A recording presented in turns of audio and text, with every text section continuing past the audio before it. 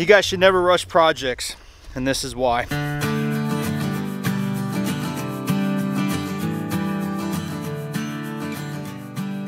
Hey guys, welcome back to the channel. My name's Mike, for anybody who's new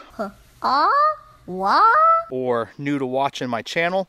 Hey, and if you ain't subscribed, hit that subscribe button. Like I always say, it does us a lot of good and it don't cost you nothing. But the reason why I'm making this video right now is I got in a little bit of a hurry.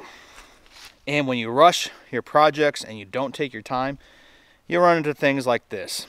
Let me show you. Well, you can see my fence line here. I don't know if you noticed this, but let's just go off this post right here.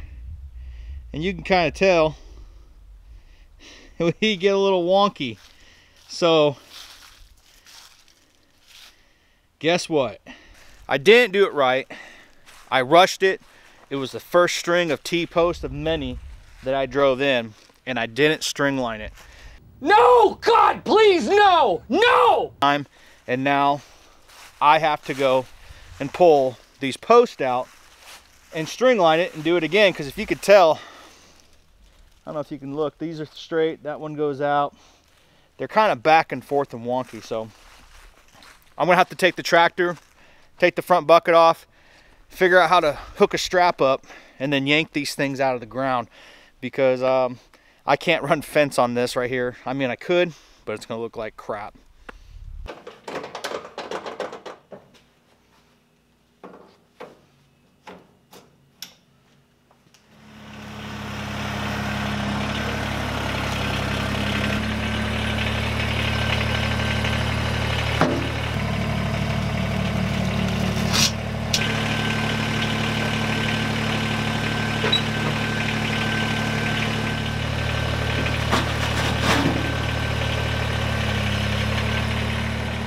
So for anybody who was wondering why I shut the tractor down and shook the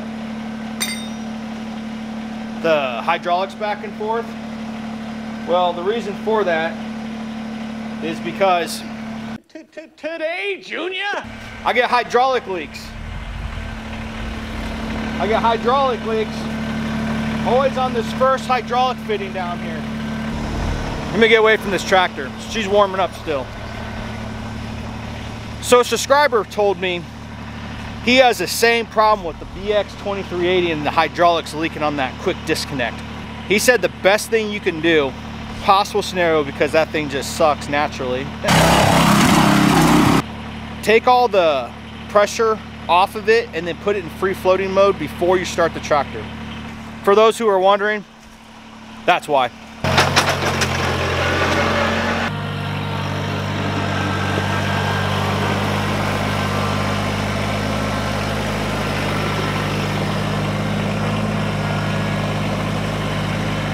So what I'm hoping to do is to wrap this around the T-post like that and use friction around here and pull it out of the ground.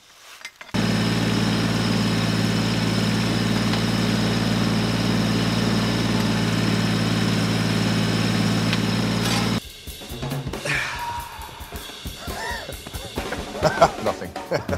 If anybody was wondering about the strap I was using, it's just a typical anchor strap. So usually I call them cradle straps, but you run through here, you have an anchor point, and you can get a hold of something and cinch it or cradle it.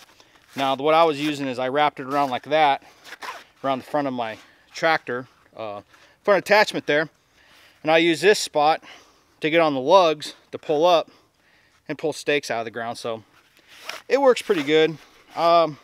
There's a lot of methods, like the tire method and everything, but when you got a tractor, why not use what you got?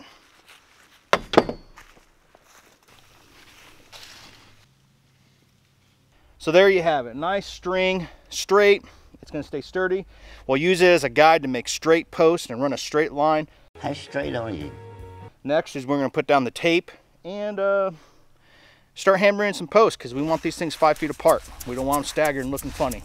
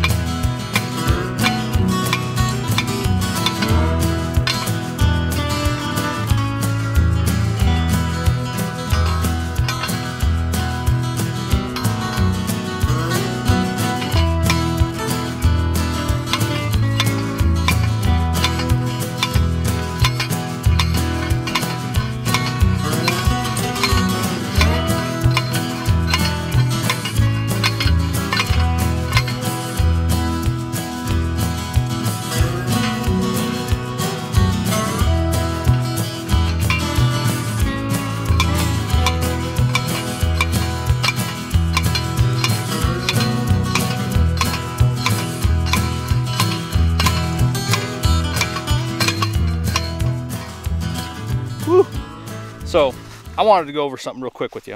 When driving T-post in, you have to pay attention on how they drive in, because depending on how they were cut on the bottom here, they will rotate as you hammer them down. So if you want a straight T-post, you need to figure out how much they turn when you start hammering a couple down, and then offsetting it when you stab it in the ground. Because when you start hammering it, it will slowly start rotating straight. Just food for thought.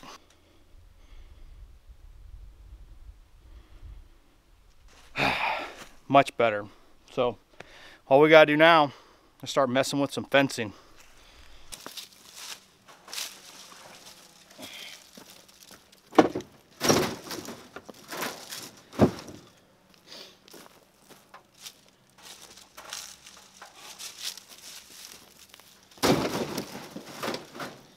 We're going with a welded wire fence. I know I talked about this before, going with a sheep and goat fencing, but this right now, this is more cost effective for me, and it's not so expensive that I'd be afraid to pull it up in a couple years anyway. So like I said before, we are planning on buying these acres next to us. So if we do that, I'm gonna want to go with a little bit of fencing. If not, take all this down anyways and build a shop over there.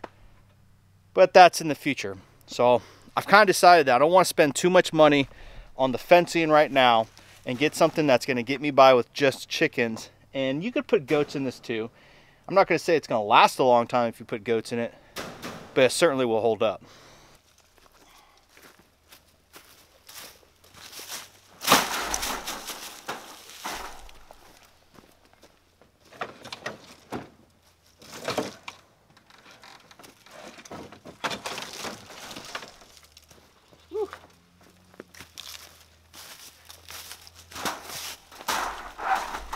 I thought it was going to be like an Indiana Jones scene with Temple of Doom. Except there was a roll of fence that'd be chasing me.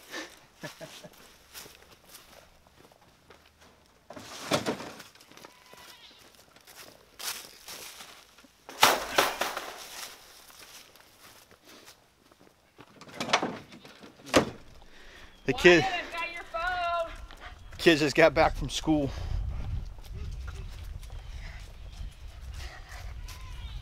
You running around? Uh-huh.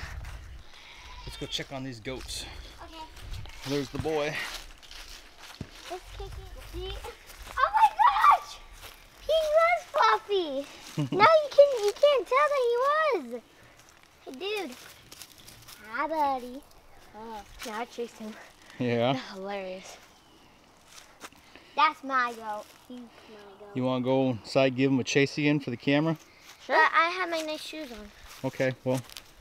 But I can still do it. I'll just try not to step in my poop.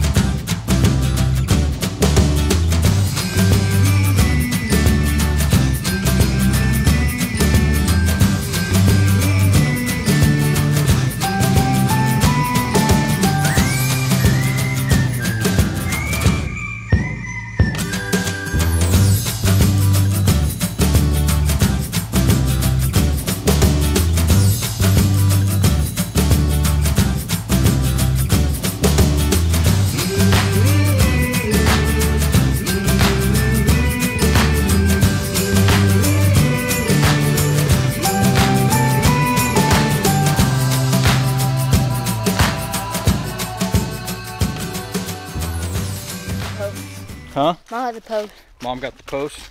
Yeah, they're in the back seat. Oh, back in the bed. You gave those goats a run for their money. Look at that. See that? No. See a snake?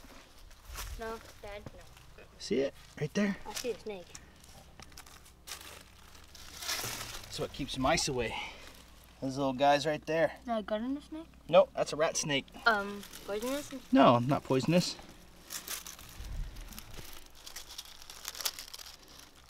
Those are the guys that keep the mice away. We want that guy in our garage, in the shed. You got to pick them up and put them in the shed. I'm good. You can pick them up. I videotape you. All right, let's get him in the shed. Oh, he's in strike mode.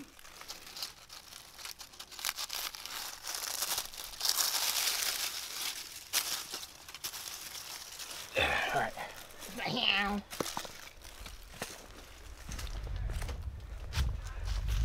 Let's put him in the shed. Yeah, he's gonna strike you. That's very well possible. So, we're gonna let him go inside here. There you go, bud.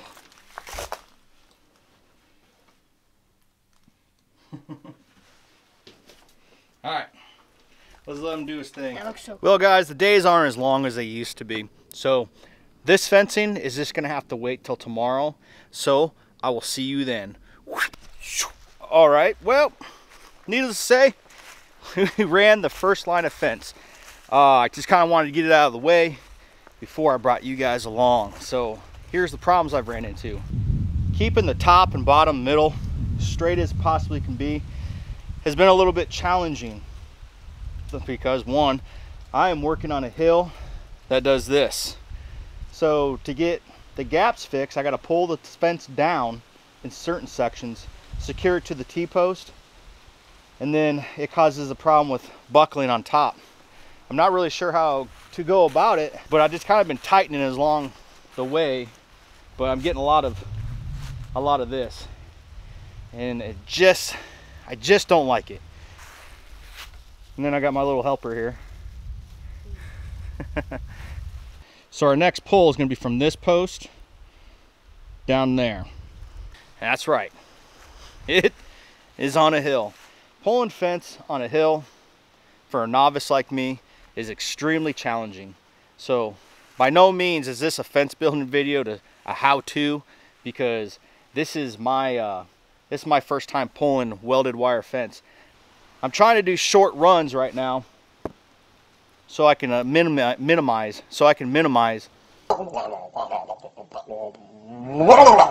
as much as that up and down as possible. So the problem we're running into is the fence is pulling downhill, which is fine and dandy. It's actually coming out straighter than I thought, but we're not pulling low enough because the board is too long. I didn't put the fence low enough on the board. I'll remember that next pull. So boy's gonna do what he does best. He's gonna dig that out, and we're gonna try to bring this down a little bit. It's hard to find good help these days, so wherever I can get it, I'm gonna take it. That's why you have me. That's right, that's why I have you. But we're gonna finish up doing the rest of these, and as you can tell, the sun's starting to set. So yet, we're gonna have another episode of me finishing this out. So what you guys can expect on the next episode